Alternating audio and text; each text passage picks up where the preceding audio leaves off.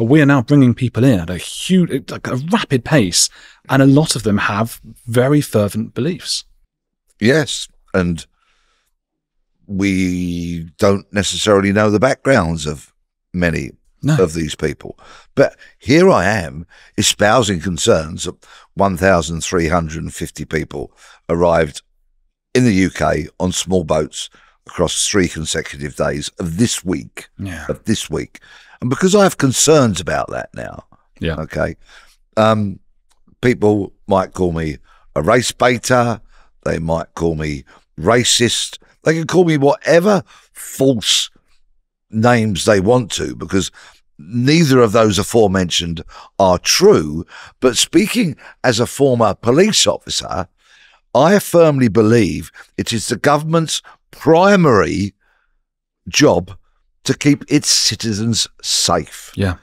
And if you then allow people who you don't know the background of, you don't know what they're going to go, where they're going to go, you don't know what their intentions are, just to come unfettered into the UK and disperse, then I think that is hugely irresponsible as a government. If that government wants to call me racist for espousing those concerns over the safety of me, my family, and my fellow citizens of the UK, of every race, colour, creed, and sexuality, because I have those concerns on behalf of all of those people, if a stupid government or any politician wants to call me far right or racist, then you go ahead, because you're incorrect.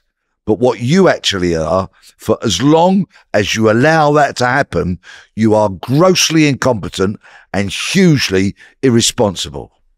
No, absolutely. I mean, well said. But what would you say when they say no, actually, no, you know what? Going back to what you're saying, we need a new word, because this idea of race is just ridiculous. Because again, we've clarified that you don't seem to see color. Color is whatever. There doesn't seem to be any issue. I haven't heard you mention, or I haven't mentioned Sikhism or Hinduism or anything like that. There seems to be an issue of one particular belief system, and we don't have blasphemy laws in this country. Well, apparently, I said this to a friend of mine who's a lawyer, and they said we do. So I need to check into that. Apparently, there are blasphemy laws in terms of you're not supposed to have a go at someone's religion in the workplace. No, there's hate crime laws. But is that a hate crime to criticise Christianity, Judaism, or Islam in a workplace? You can go to Speaker's Corner at Hyde Park, but you probably need to take a security team with you if you're going to criticise certain faiths. Well, that's the issue. But you can be, you can. We do not, as it speak, have a criminal. Blasphemy is not a criminal offence. There are, of course, hate crimes around, saying something the workplace, HR to someone. HR might get rid of you because you've said something about someone's belief. Yeah. I mean, one group of people who is particularly worried about immigrants is immigrants. I mean, immigrants come to this country, first, second generation, and they're thinking, bloody hell, people are coming in a lot quicker than I thought. There's that feeling of sort of wanting to close the door.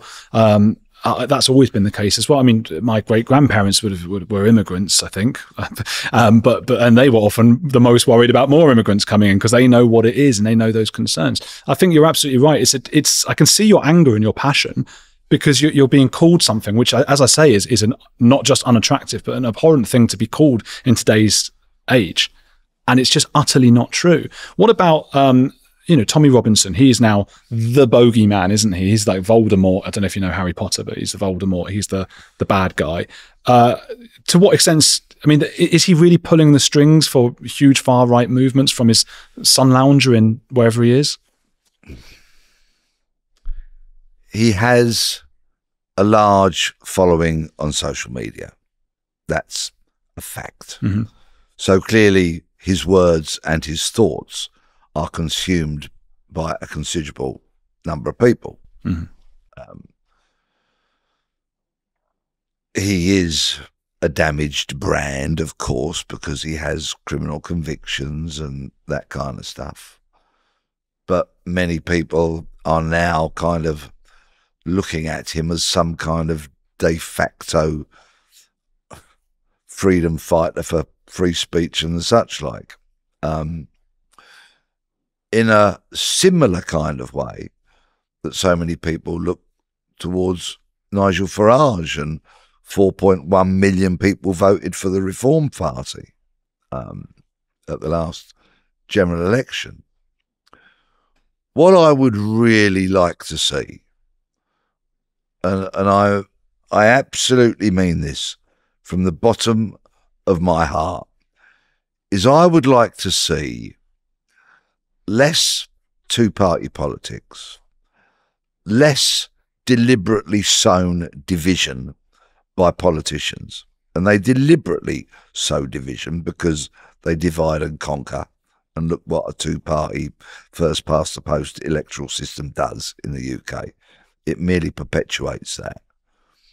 What I would love to see from somewhere is a nation builder.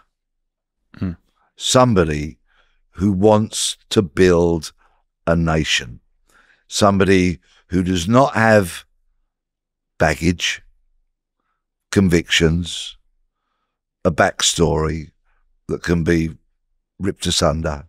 And you know how the media, certain sections of the media do. But a real, true nation builder who loves the Muslim man who runs the curry house as much as he loves the Ugandan Asian who got booted out by Idi Amin and has run the local newsagent for the last 45 years, as much as he loves the French guy that runs that wonderful bistro down the road, as much as he loves his Jewish friend who, I don't know, he goes on a podcast with, you know what I mean, right? Yeah. You were worried about saying a stereotype for the Jewish friend. And on and on and on and on and on and on and on. Yeah. And on and on and on. Yeah. And a nation builder who so loves the nation that they will not allow unfettered immigration to continue.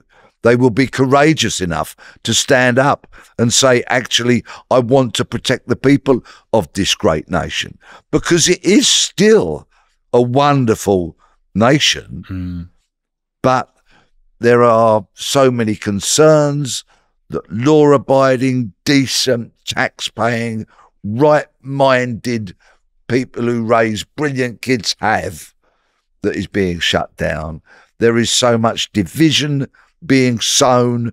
We are being drawn apart, when I know that so many people, for example, that will go on a pro-Palestine march, I bet I could sit down with every single person from that march and have a very civil conversation where we express concerns about the state of our public services, for example, our hospitals, our education, our roads, our policing.